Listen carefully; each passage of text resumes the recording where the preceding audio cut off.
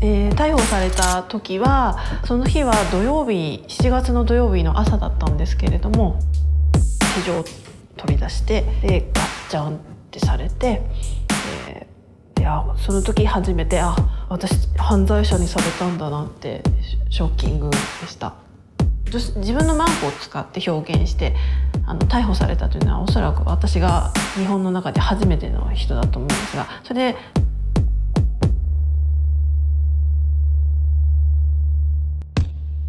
Provocative Japanese artist Rokudenashiko makes art using her vagina.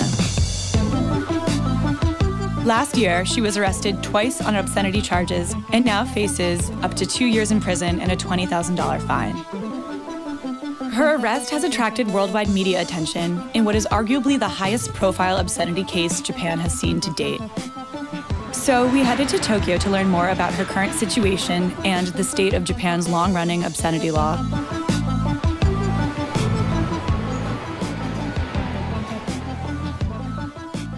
We're in Tokyo, Shinjuku, and we're about to arrive at a gallery here that's holding some of Rokudenashiko's art. And she's going to meet us here and explain a little bit about her case.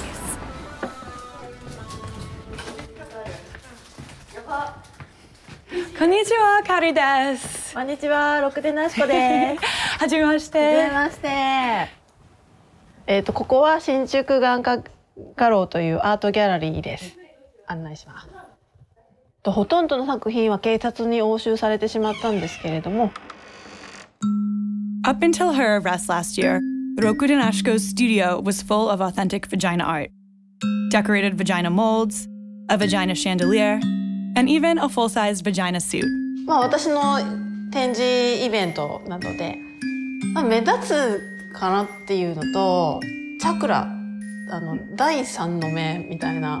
She also created a manga or comic book about a walking vagina named Manko-chan, Japanese for little pussy. 女の子の股の間にいて、なんで私は名前を呼んでもらえないんだろうって思って、ある日ポーンって飛び出して、外の空気を吸っていたら、いじめられる。フェミニズムの思想というのがあるのを知って勇気づけられて、勉強しだすんですね。なぜマンコがこんなに日本で悪者になってるのかっていうのを改めて考えるようになって、ちょっとおかしいなと思って。To combat that stigma, Rokudenashiko began crafting whimsical sculptures out of molds of her own vagina. で、逆に私は工業プロダクトデザインにして大量生産して販売したいので、私の活動は昔からずっと孤独な作業というか孤独に頑張って一人で声を上げてきたんですけれども。In Japan, we are not very used to feminist art scene, but what she's doing is very feminist because she became quite political and she's really trying to change, people's perception about vagina. ある美術評論家の人にインパクトがないってバカにされたんですね。で、確かにマンコってこのぐらいの大きさなので、一個のものをすごくでかくしてみたいなと思ったんですね。After such heavy scrutiny, Rokudenashiko became determined to build something bigger. Using 3D printing technology, she scanned her vagina and created a fully functional kayak. To make it happen, she crowdfunded money on the internet. As a reward to her supporters, she sent them the 3D data of her vulva. For the Japanese authorities, the new technology that was used is quite a frightening thing. This disturbing ability to reproduce a three-dimensional model of her very own vulva. For the authorities, this is kind of an intersection of a dangerous new technology and something that they haven't seen before. I was surprised that it was charged as obscene. She has been charged with the violation of Article 175 of our criminal code, which punishes the distribution and dissemination of obscene material or data. She scanned her vagina, a 3D scan data to be used in a 3D printer. She scanned it, she uploaded it, presenting it in a public place.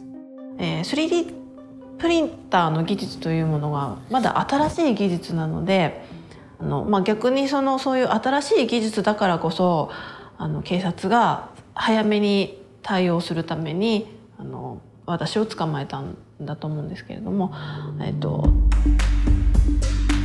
日本はとってもそういうセックスに大変関心が強い国だと思うんですね。セックスの表現やもっといやらしい表現が日本の街中で結構溢れ返ってしまっているという変な状況、そこを結構誰もあまり今までおかしいって言ってこなかったので。In Rokudenashiko's case, it's really a sexual repression, and it's in a very outrageous way that it had taken away all her expressive freedom. There is something very random about what gets targeted. And the authorities wisely refuse to spell out exactly what you can or cannot do. Well, what counts as obscene is pretty much subjective. Yeah. Yes, there's no definition in the statute. It gives a lot of free hand for the judges, people who interpret it. We don't know where it's a safe zone or which is not, although we do know you can't show genitals. The rule is very simple. If you show genitals, they'll go after you. So we're in Akihabara, which is Tokyo's hub for technology and otaku culture. It's also known for its bustling porn industry. So we're about to head to a 7-story sex toy shop to get a better understanding of what representations of sexuality look like in a country where you're forbidden from showing genitals.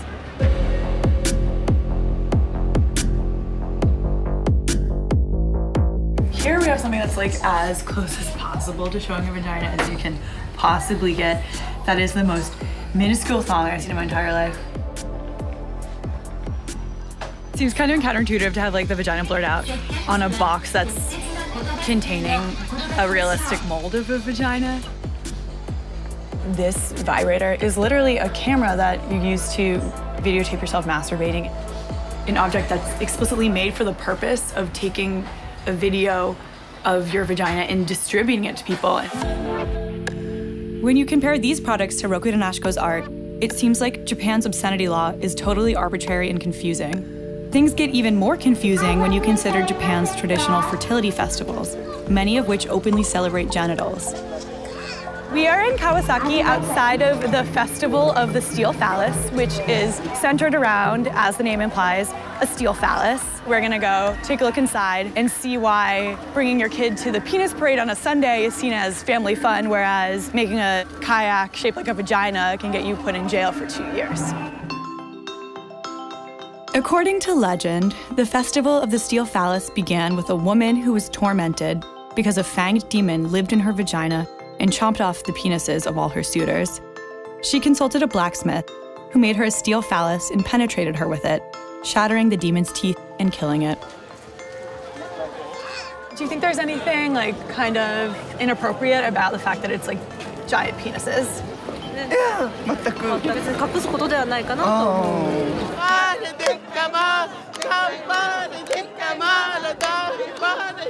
This is a very, very family-friendly activity. We're literally across the street from a kindergarten. でも一応金丸祭りはお祭りというか神社なので神様だっていう多分言い訳があると思うんですね。So this is the shrine. お祭り自体は昔から、あったものなんですが、神様へのお供え物です。こちらの神社にゆかりの深い、お仏具というものなんですが、男性器女性器をかたどったもの、奉納品だとか。Are you familiar with Rokudenashiko, the artist who was arrested? ロクデナシコさん。はいはいはい。ね、あれいいんじゃないのかなって。何がいけないのかがわからない。なんだろう。あれは本当になんでなのかなと思うんですけど。The main takeaway here is that the concept of obscenity is so subjective. When it's in this kind of religious, traditional context, all of this kind of penis stuff is so totally okay and normal.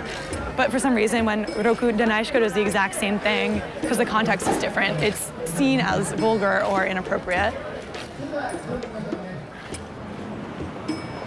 After Rokudenashiko was originally released from jail, she made a manga about her experience with the police, which led to her second arrest.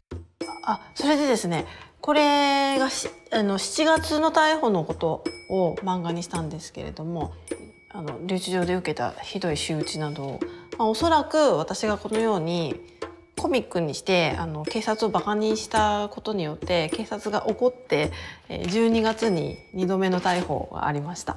気に入らなかったと思います。まさか逮捕とかそういうことをされるとも一切悪いことをしているとは思っていなかったので、その人たちが私のパソコンを開けて勝手に情報を取っていったり。For the second arrest, nothing went on, and they just came and arrested her again. They may have felt insulted, I'm sure they did, about her comics, and they maybe felt that they couldn't back down after being insulted in that stage. So the people behind the higher echelons may have thought, find anything to go after her, or that could have happened. But it's all speculation. 一つは私が会社員とかそういう組織のものでない独身の女性である弱者だから簡単に逮捕して留置場に捕らえてしまえばすいませんでしたって言ってすぐ出てくるとおそらく警察は見越したんだと思います。まず私は無罪をもちろん勝ち取るつもりで戦うんですけれども。In most cases, you get the opportunity to accept summary charges, to walk away with a fine. She didn't do that. She decided to fight, and her lawyer Yamaguchi is a fighter. He will go to bat. So this is going to be an interesting test case. Could set a very powerful precedent for the ways representation is policed in Japan. 仮に、この訴訟が負けちゃった場合はより強固にされる規制が強固にされて、そして私の裁判結果を見た人たちが萎縮して表現を自主規制してしまうとても危険な流れで私はとても危惧しています。私のこの活動を結構なんていうんですかね、支持してくれる人も増えて。We completely support her, and it's unfair. Yeah, it's very unfair. その中にはやっぱり自分の体をそんな否定するのは良くないんだっていう思うようになりましたっていうファンの方とかもそういうふうに言ってくれるようになったんで、一人こういう人がいれば言いやすくはなるんじゃないのかなと思います。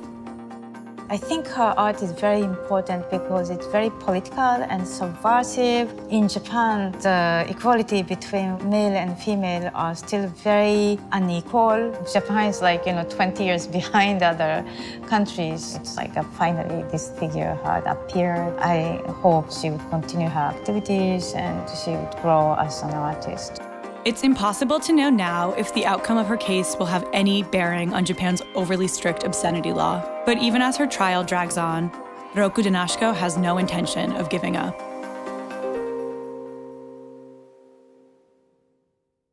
一応まんこちゃん温度というのを作りたいなと思って、ちょっと考えてるんですけど、寂しくは今のところ思いつかなくて、マンがマンみたいな感じ。